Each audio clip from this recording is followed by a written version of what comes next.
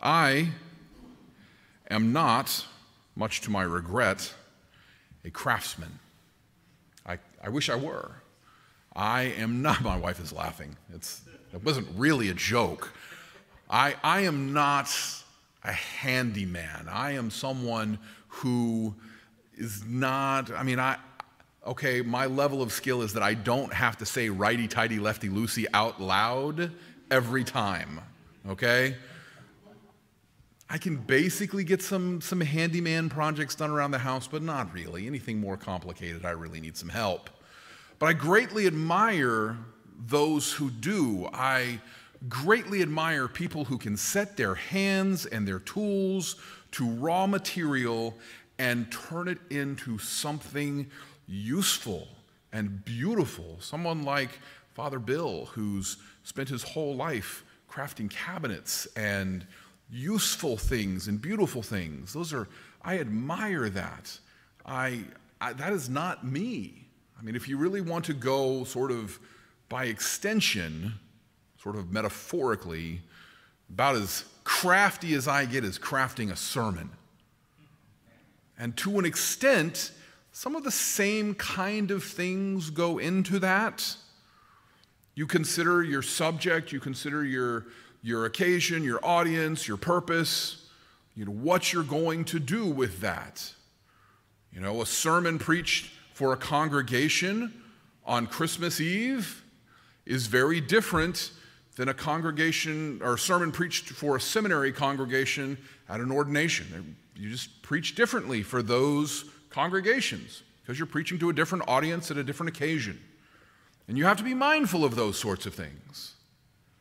And based on that mindset, I think that if I were a builder, especially if I were a builder of houses, I would be very mindful of whom I was building a house for. And if I were building a house, I would be asking certain kind of questions like, who is going to live in this house? And if they're going to live in this house, what kind of things are going to be doing in this house? Because a house for a single person who's just graduated college is very different than somebody who's been married for 20 years and has 5 kids. They have very different needs. They're going to want a house that is very, very different. I think that was an amen honk in the background there. So if you are mindful of that, it changes how you think about what you're going to build. And mindful of that, we can look at our scripture readings for today. And so from 2 Samuel, we have King David, who has finally established peace in his kingdom. He's finally put to rest all of the adversaries who are trying to put him down, who are trying to overthrow him. He's finally put an end to Saul, and he has finally gotten things balanced. Speaking of balance, there we go. And now he has this thought in his head, and he says, you know what? It's not right that I live in this fancy house and God lives in a curtain, in a tent made of curtains. It's not right. And of course, what he's talking about is the tabernacle, right? Because through all of this time, after the Exodus, the children of Israel built the tabernacle for God. And when they moved, they took the tabernacle down, they went with him, and whenever they stopped, they pitched the tent, and they set back up the tabernacle, and that was where God dwelt. And when they finally made it to Jerusalem, and they said, okay, this is going to be our holy city, and they established a capital there, they left God in the tabernacle for a while. Now, the really interesting thing, and you've probably heard me talk about this a couple of times, is that Greek is a really fancy language, and it has all sorts of different words for the same thing. Like there's 4 different words that all mean different kinds of love. Greek is a very different, Hebrew is a very different language. It functions very, very differently. In fact, you might even say that Hebrew is backwards because it reads backwards. Okay? So, Hebrew has this one word for a place where people live. The word is Beth. And so, if you have a homeless person and he stays in a Beth, we might read that as a hut. And if soldiers live in a Beth, that would be a barracks. And if a family lives in a Beth, then that's a home. And if a king lives in a Beth, well, that's a palace. It all depends on the context. It all depends on who lives there. But of course, if God lives in a Beth, then that's a temple. Right? Same word, its context is different. Who lives there? It's how we translate it. So David says, I have this great house. I want to build a house for God. I have this palace. We need to build God a temple. And the prophet Nathan says, hey, seems like a great idea to me. And he goes back home, goes to bed, takes a nap. It's good godly wisdom there. Sleep on it. And the God says, nope, not for him to do. Not for him to do. In fact, he says, he wants to build me a house. I'm going to build him a house. That's powerful right there. And then, in building him this house, and this house that's going to last forever, your kingdom shall be established forever. Your throne shall be established forever.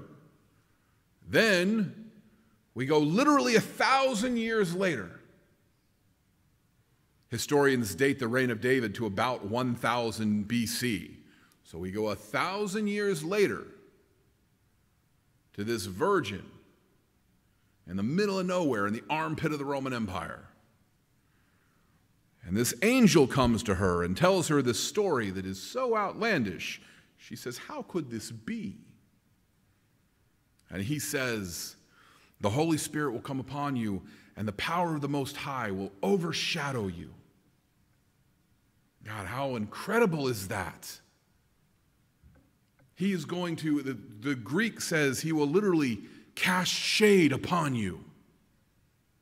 It's ironic that that phrase now, to cast shade, is something that means to insult or to be sly about and to be suggestive about somebody's character. But that's what God does to the Virgin Mary. He overshadows her with his power, and he fills her with his presence. And if we look at the gospel according to St. John, we see some of the most incredible language in the entire corpus of Scripture. From chapter 1, verse 14, and the Word became flesh and dwelt among us. And so the Virgin Mary, we heard last week as Father Allen talked about, the Virgin Mary became the Theotokos, the God-bearer. And she bore God in her. She became the tabernacle of the Most High, because that word where it says that the Word became flesh and dwelt, it's that same language that suggests God tabernacles with us in that tent of curtains, except he dwelt with her. And if we look to St. Paul in 1 Corinthians chapter 3, verse 16, here's a hint. And just about any 3:16 is a good verse to look at. Do you not know that you are the temple of God, and that the Spirit of God dwells in you? You are the temple of God. We are the temple of God. That makes perfect sense because God himself foretold that in the Last Supper. In John chapter 14, verse 17, he said, "The Spirit of truth, whom the world cannot receive because it neither sees him nor knows him, but you know him, for he dwells with you and he will be with you." God is going to fill you. So we are that temple of God. Now think about that. One of the glorious things about the saints, be it St. Joseph, St. John, St. James, the Blessed Virgin Mary, they are icons of what we are called to be. So while the Blessed Virgin Mary is this model of life and behavior, she is the Theotokos, the God-bearer, because she bore Christ in her womb. But we're called to live like that because we are called to be bearers of Christ in that we are temples of the Holy Spirit. So in that, we need to be mindful and be builders ourselves. So we need to ask ourselves, what kind of temple are we building?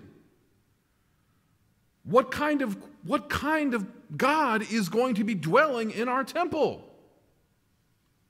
Think about that.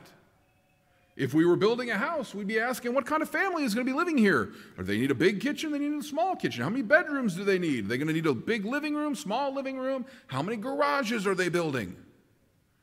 But we are building a temple for the Most High God, who is holy and calls us to be holy.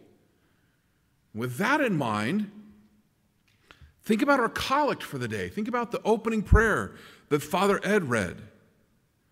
Purify our consciences, Lord, by your daily visitation, that your Son, Jesus Christ, at his coming may find in us a mansion prepared for himself. We just don't want to be a hut. We don't want to be even a really nice studio apartment. We want to be a mansion. We want to be glorious. And that means we need to clean out the place. We need to make our temple glorious. That means there's some things that need to be cleaned out. That means we need to look at the garage and maybe go through the attic and look at the closets and those places where you stuff things, and maybe look at what we've kind of kicked under the bed for a while. We call those things sin. We need to look at those things and clean the baseboards a bit. Look at those things that we've put off for a while and said, hey, you know what, this isn't a big deal. But the truth is that the King is returning. And not just on Friday morning or Thursday night when we celebrate Christmas Eve or Christmas Day, but he's coming ultimately to establish his eternal kingdom for which there are no rivals. And when he's coming, he is going to take up eternal residence, and there will be no challengers. And he is going to have everything set in order. And when he comes, he wants everything in order. And our call is to look at ourselves and say, what is it that we can do to set our lives in order? What is it that we can do to say, all right, this I need to set in order. This is out of line. I want to make this right with me. Not because I'm scared that some cosmic boogeyman's going to come and do bad things to me. My God loves me. He wants the best for me. And I want the same for him. I want to be a glorious offering for him. I want my life to reflect how much I love him. And I want my life to be glorious for him because he has done so much for me. So as we round the stretch, we can look over here and we can see the 4 candles blazing and know that we have rounded these 4 weeks, and now we have less than a week to go before we celebrate Christmas, and that within a few days we are going to be celebrating this incredible feast of the Incarnation and celebrating his first advent in Bethlehem of Judea all those 1,000 years ago. We know that while we're celebrating that, he's going to come again. And when he does, we want to be ready. Advent is a time of preparation, not about wrapping gifts and trimming the tree and all of those things which are wonderful. But even more wonderful is a king who sets all things in order, who takes away every tear, who overcomes sin and death. And as he has overcome sin and death, we can rejoice. And even in the grave, we make our song, hallelujah, hallelujah. And we can rejoice in that. And because of that, let us take these next few days and truly examine our hearts and purify our consciences, that when he does come, he finds this temple a mansion prepared for himself. In the name of the Father, and of the Son, and of the Holy Spirit. Amen. Hey, this is Father Scott Loco with Church of Messiah. Thanks for watching our video. If you enjoyed it and you got something out of it, please click the like button below. And also, you can click the subscribe button to get notifications in your inbox when we post other videos in the future. You can click the little bell below and you'll get notifications also. So do that, and we'd appreciate it. So thanks. God bless you. We appreciate it. Pray for us, and we'll be praying for you. God bless you.